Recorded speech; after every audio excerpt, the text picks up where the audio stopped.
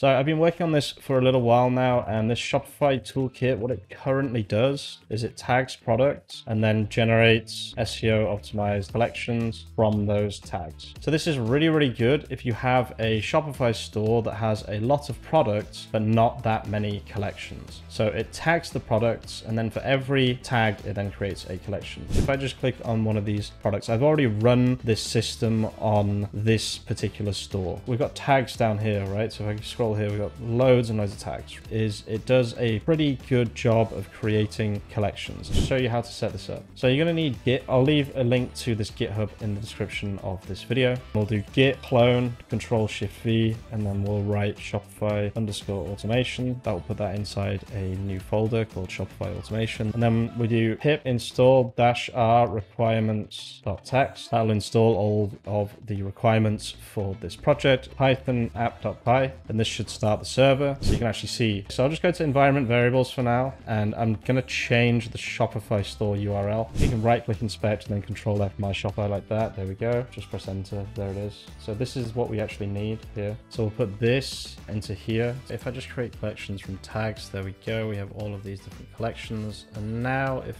I say export all to Shopify, this should work. And then if I just go to the Shopify and refresh here, there we go. Beautiful. We have pressure point relief collection, master bedroom mattress collection. We're now hopefully able to rank for mattresses for master bedroom. And we're just adding loads and loads of SEO to this website in seconds. I'm going to continue to develop this. I think I might be able to make a tool that we can use to automate the growth of Shopify stores. It's kind of what it is at the moment, but I think I can do that even more, right?